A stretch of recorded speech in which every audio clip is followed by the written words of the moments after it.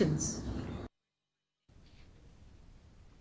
Cabinet Minister and spokesperson of MDA government, Dr. Ampreen Lyngdoh, has said Meghalaya is unique, which has a matrilineal community, and the state shall not be part of allowing uniform civil code to be operational here. Talking to reporters, the Cabinet Minister said that Meghalaya is a state with special privileges which are protected by the 6th schedule. Dr. Lyngdoh said UCC is a huge proposal which touches multiple aspects, and once the official notification comes to the state, it will be dealt with accordingly.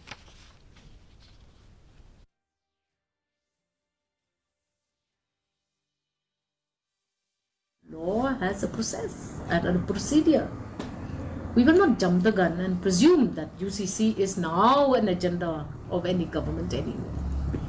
We will go respond on correct platforms.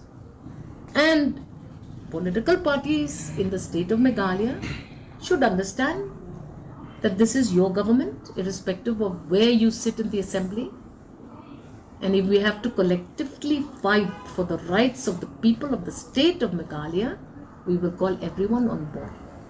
We will take suggestions, we will take observations, we will have consultations. We will not allow. The traditional heads of various Himas